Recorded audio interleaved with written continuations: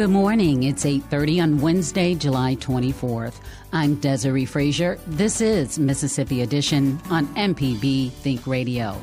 On today's show, discussions continue over how Mississippi communities move forward with a flood mitigation plan in the Delta. Then a legislative task force is working with experts across many fields to better understand the mental health needs of youth in the state. Plus, how volunteers and organizers stood up to extreme violence in Mississippi as they pushed for voting rights in 1964's Freedom Summer Project. This is Mississippi Edition on MPB Think Radio.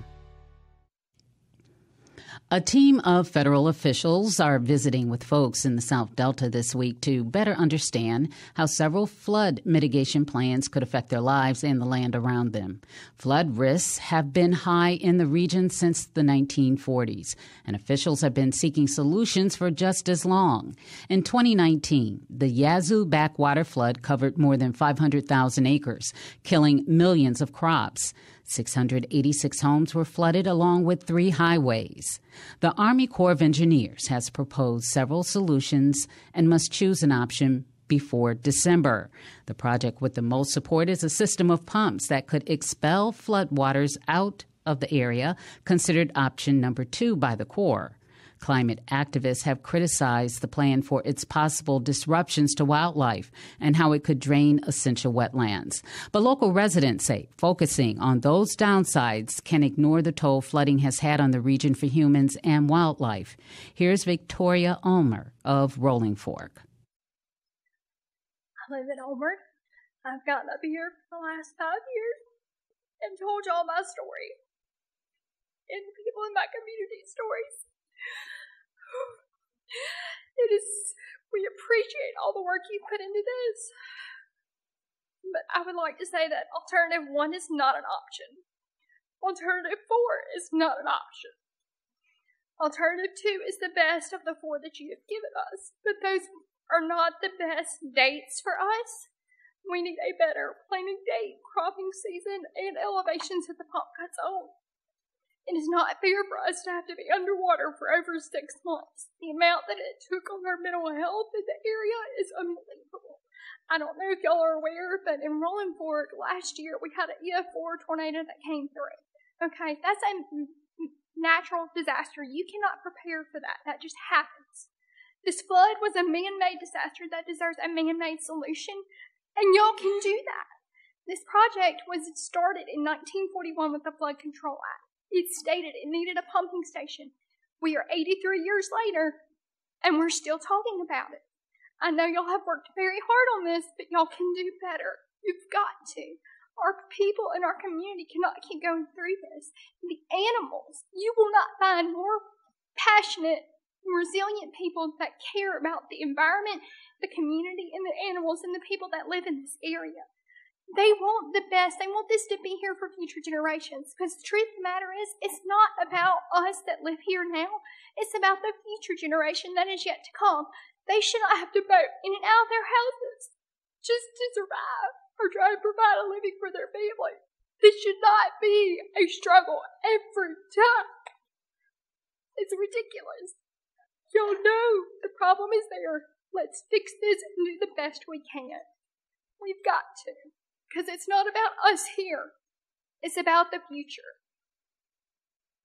Hey there, my name's Stormy Deere. I'm a licensed state wildlife rehabber. I live in Redwood, Mississippi.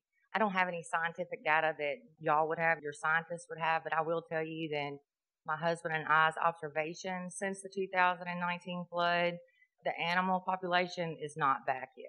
The small animal, the mammals, we're just not seeing the numbers that we used to see. But let's talk about 1941. 83 years we've been here. We have 22 flood control levees in our geographical area. We are the only one, we make 23. We're the only one without a pumping station.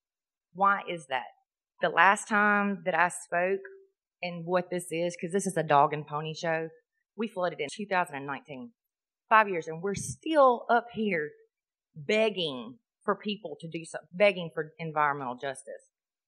I'm Martin Pace. I'm the sheriff of Warren County. I've been with the Warren County Sheriff's Office since 1981, and I've worked and experienced every flood since 81. I've been the sheriff since 1996.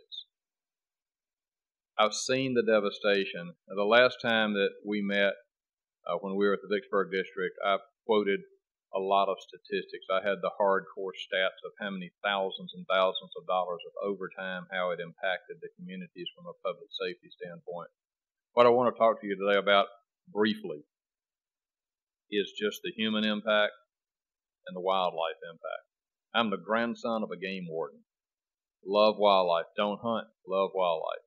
To ride that levee and see hundreds of deer and every other type of wildlife you can think of dead and dying on the side because of the floodwater is devastating.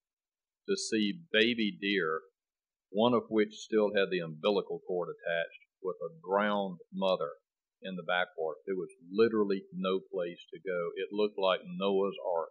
Everything that didn't swim was on that levee because it was the only place they could go. And this is not for days. It was for weeks on weeks on weeks on weeks. The ones that weren't drowning were starving to death.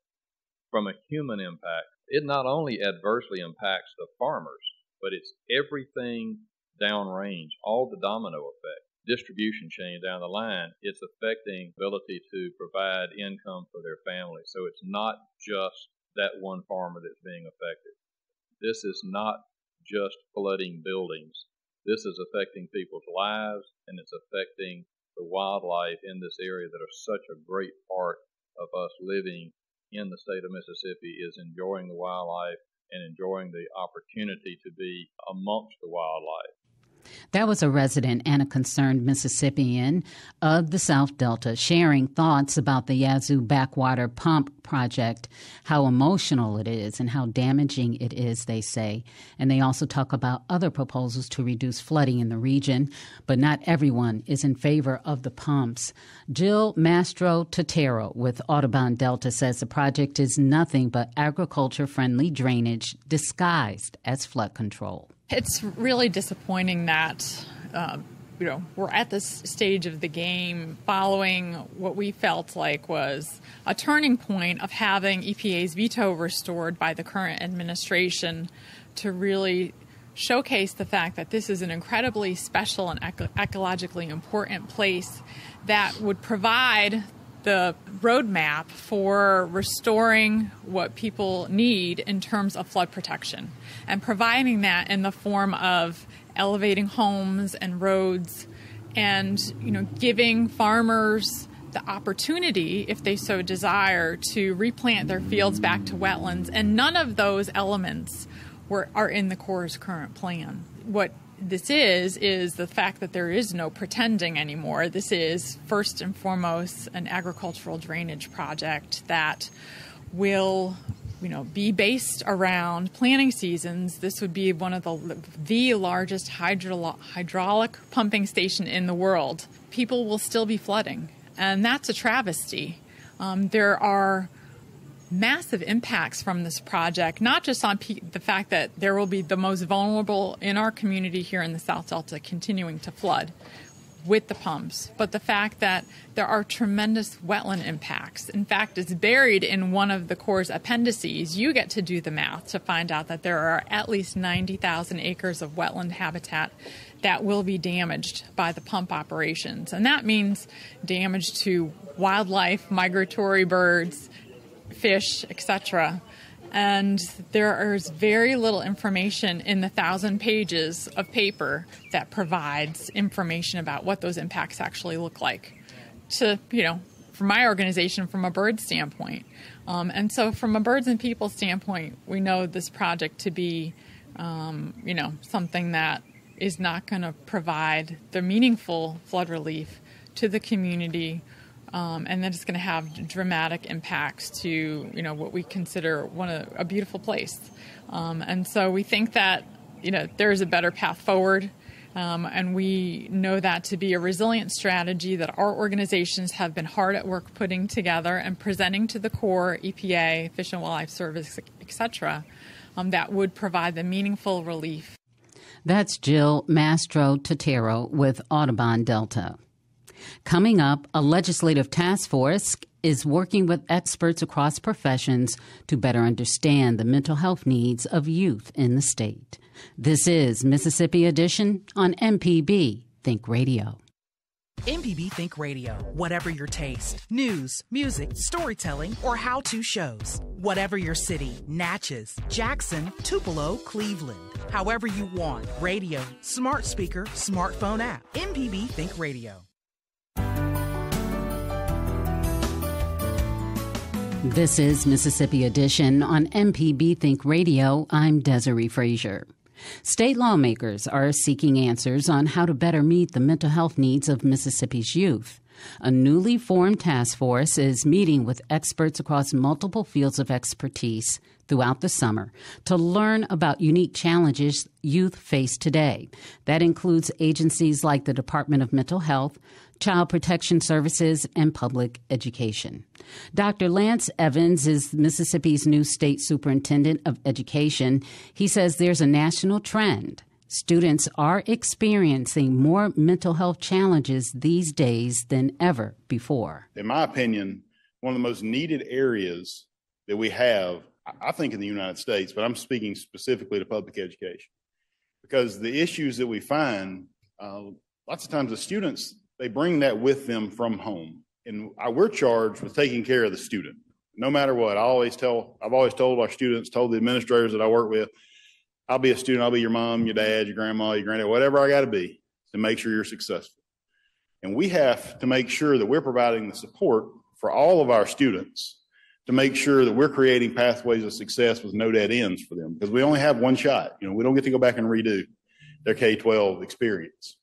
But, MDE is an agency. Obviously, you all know this. We provide support services. We are a support organization for all of our school districts. We would not exist if it were not for the school districts in Mississippi. Provide professional development, technical assistance. Of course, we do have oversight of the academic piece as well as education, licensure, child nutrition, school finances, safe and orderly schools. MDE does employ one school-based professional counselor that provides support and training from the department through to the counselors in our schools. I'll tell you that currently school counselors are a very hot commodity, if you will. They're in very limited supply, I guess would be the best way to put it. And we need to find ways to bolster that number of people, but also maybe find more creative ways to create licensing opportunities for those individuals, because we have people, it does require a master's degree to be a licensed school counselor. So I absolutely do not want to diminish the expectations or anything like that. Please don't take me that way. But I think we have to be, this is 2024. So it's kind of one of those deals to where we've got to that point where we have to do things differently to make sure we're meeting the needs of all of our students. A lot of factors can play into the decline of youth mental health in recent years. Social media and connectivity can play a major role and make children feel inadequate. Evans says the pandemic continues to weigh heavy on many children as well. I will tell you, that shed a light on a lot of things. Obviously, that brought our country to its knees. And it also almost brought public education to its knees. But thank goodness in Mississippi, we saw the importance of getting back in school quicker. Because I will tell you, that had a huge impact on the recovery of our students. Because I have two children. And I had one that was old enough that really wasn't that big of a deal, but I had a younger one, and I could see the impact, not being at school every day. It's different when they're not with their peers. The MDE has worked with the Mississippi Department of Mental Health to coordinate to make sure that you're strengthening the access to mental health professionals in the schools. Because what happens in schools, in public schools, is you end up with most of those mental health professionals come from the outside in. School districts sign off that their employees have been trained every 2 years. Some do it more often. The last recommendation is to make sure and maintain fidelity in the training, because we know all too often it's kind of like a drill. If we don't take it serious, then we kind of do it, and then it kind of falls off the quality of it. And then what happens is, well, we forgot it this time, so we'll do it next time. But we have to stay very vigilant in making sure that the training pieces are taken care of, that we are doing the training like we're supposed to be doing every year. That concern about training mental health workers extends outside of K-12 schools. Kel Smith, Executive Director of Mississippi's Community College Board echoed that concern in his presentation to the task force. Part of the importance of the in-person counseling is these counselors can develop relationships with students, and oftentimes that is critical to their success, both academically and outside the classroom. Some of the colleges offer telehealth counseling. Some of the vendors they use are Timely Care, Mind Health, and Pingy, I think is how you say it. Obviously, telehealth counseling allows for after-hours opportunities. Mental health issues don't stop after 5 p.m. on Friday. Y'all know that. And so the telehealth counseling in today's world that we find ourselves ever connected is critically important. Crisis intervention for urgent mental health care concerns, that can be done after hours for students if they're experiencing, like I said, an incident or something after traditional hours. They offer health and wellness fairs to educate students on mental health, among other topics, trying to promote the overall well-being of the student. They provide referral services, so if there's an issue that maybe the counselors aren't trained in, they can refer them to professionals that can help address situations. Zen dens is something that a couple of colleges had mentioned. These are meditation spaces, relaxation space provided to address stress, anxiety, and feeling over the sense of overwhelmingness. What does the student of tomorrow look like, and what are his or her needs? And what I mean by that is who would have thought 5 years ago that our students would have been impacted as they have by COVID. They were isolated and socially distanced, and their routines were completely shooken up and turned upside down. And so, we just may not know what tomorrow looks like. Some of the challenges the students face today: academic pressure, social media, financial stress, uncertainty about the future. And so what can we do to help address that? That's Kel Smith, Executive Director of the Mississippi Community College Board. Coming up, how volunteers and organizers stood up to extreme violence in Mississippi as they pushed for voting rights in 1964's Freedom Summer Project. This is Mississippi Edition on MPB Think Radio. Wednesdays on MPB Think Radio help solve your problems. Fix It 101 takes your DIY questions and listens to your proud accomplishments at 9 a.m. Everyday Tech explains tech news and solves your gadget problems at 10 a.m. The original Southern Remedy covers all types of medical issues that affect your life at 11 a.m. Our phone lines open up after Mississippi Edition. Continue to listen on MPB Think Radio.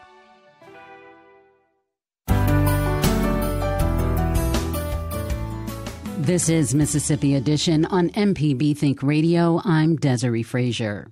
This is the 60th anniversary of Freedom Summer. Freedom Summer was a time where hundreds of volunteers from across the nation came to Mississippi to help register voters and educate them about their rights, specifically black voters.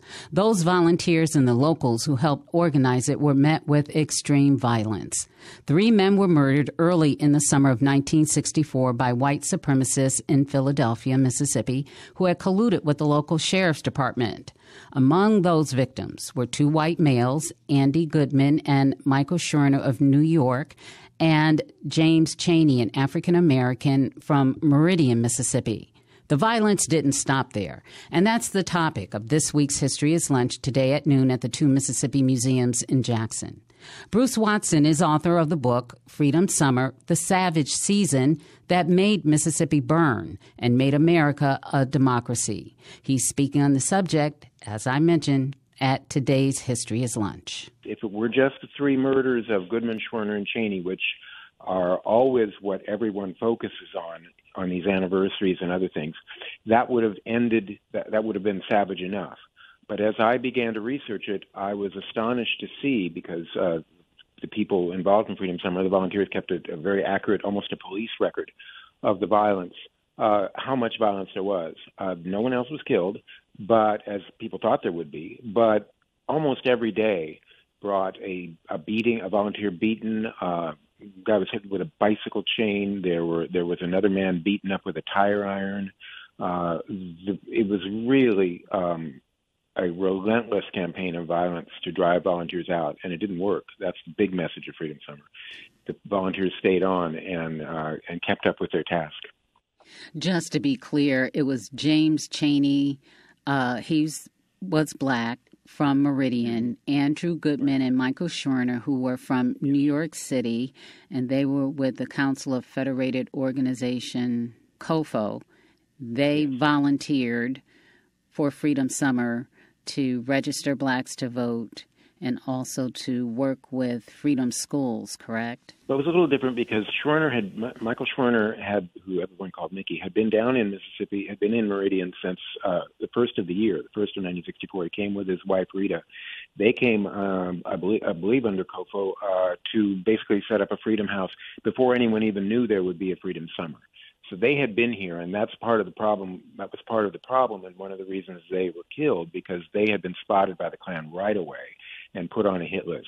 And then when they went up with Chaney, who became a good friend of Schwerner in Meridian, when they went up to the Ohio training for Freedom Summer, they met Andrew Goodman, who was a volunteer coming south to work, and they convinced him to come down with them before the training was done and go investigate a church burning. And so the three of them were together in that. Out in Neshoba County when they were killed. When you were studying this, what was the appetite for such violence? Violence at Freedom Summer can't be understood without the overall context of Mississippi and, to a certain extent, the rest of the South, but especially Mississippi and the Deep South. And that was a context that dated back to the Civil War. Mississippi had been the most torn up, leveled, destroyed state with the highest per capita casualties in the Civil War. And that war was still in many ways going on. The resentment of both the war and the Reconstruction that followed as a northern invasion triggered all sorts of enraged people in Mississippi. And this was seen as really another invasion from the north, coming down to tell, quote unquote, how to treat our colored. That's their words, and it had to be, according to the white supremacists, especially the Klan and others, had to be resisted with full force. Was there a sense of a love for the country, or was it a love for the life of the South during Jim Crow? In many ways, a lot of people back in Mississippi in 1964 wouldn't have seen a separation between that. They thought the South was the country, and it was. But I think it was more of a Southern versus Northern thing. It was a revival of that feeling that the South had suffered during the Civil War. There had been a whole rewriting of history to make it appear as if Reconstruction was a horrible time when there was all sorts of rape and pillage and black voting that was taking over and corruption, et cetera. It was all wrong. It's all been since corrected, except in the minds of some people. And but that was widely believed, not just in the South. And that rewriting of Reconstruction and post-Civil War history, and that was all very much alive throughout Mississippi and throughout the South. And so this was 100 years when almost nothing in terms of people's attitudes had changed. Bruce Watson is author of the book Freedom Summer, The Savage Season That Made Mississippi Burn and Made America a Democracy. He's speaking today on this subject at History is Lunch at the Mississippi 2 Museums. We'll continue our conversation with him tomorrow. This has been Mississippi Edition on MPB Think Radio.